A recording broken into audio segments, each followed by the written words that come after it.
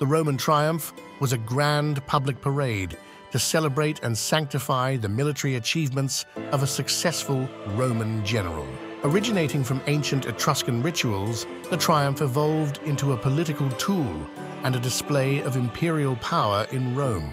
Only awarded to commanders who achieved significant victories, the triumph was the highest honor in the Roman military. The procession began at the Field of Mars, winding through the streets of Rome to the Temple of Jupiter on the Capitoline Hill. Triumphing generals wore regalia resembling Jupiter, symbolizing their temporary divine status. The triumphator rode a 4-horse chariot, displaying the spoils of war, including captured weapons, treasure, and captives. Soldiers followed the chariot, chanting traditional songs that mixed praise with ribaldry. Notable captives and defeated enemies were paraded, often meeting their execution at the end of the triumph. The triumph featured displays of exotic animals and artworks, showcasing the extent of Roman conquest and cultural dominance. A slave stood behind the general, holding a golden crown and whispering reminders of his mortality, symbolizing the fleeting nature of success. Triumphs fostered a sense of Roman identity and unity,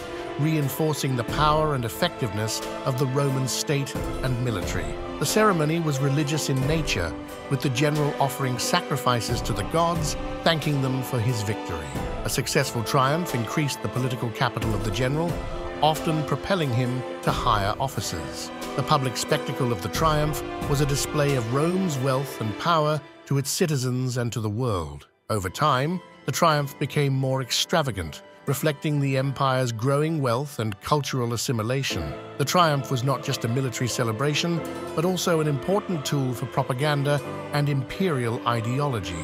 Emperors later used triumphs to legitimize their rule and to celebrate military victories, even if they were not personally present on the battlefield. The triumphal arches, like the Arch of Titus, were constructed to commemorate these parades and became enduring symbols of Roman achievement. The last known Roman triumph was celebrated by Emperor Constantine in the 4th century AD. The tradition influenced later European victory parades, continuing the legacy of the Roman triumph. Despite its grandeur, the triumph could also be a subject of controversy and political maneuvering. The triumph reflected Rome's evolving relationship with military power and its integration into public and political life. The cost of organizing a triumph was immense, often funded by the spoils of war. The triumph remains one of the most vivid representations of Roman culture, combining military, religious, and political elements. Today, the concept of the Roman triumph continues to capture the imagination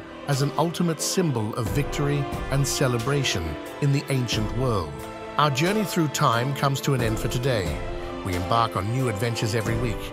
If you relish the experience, please like and subscribe.